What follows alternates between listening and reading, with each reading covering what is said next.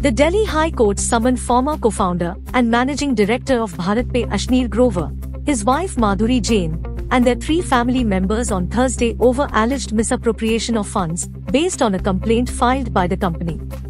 BharatPe, a fintech platform for small businesses, has filed civil and criminal charges against the former MD and his family members, accusing them of fraud, forgery, inflating invoices, and creating fake bills.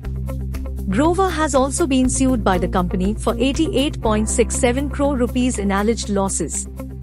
Jain, former BharatPe head of controls, was sacked in February for misappropriating funds.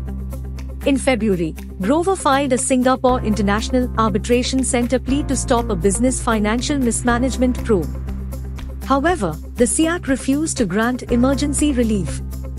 Later in March, Grover stepped down from his post and resigned from the company. The Delhi High Court has summoned the Grover family to respond to the complaints within 2 weeks.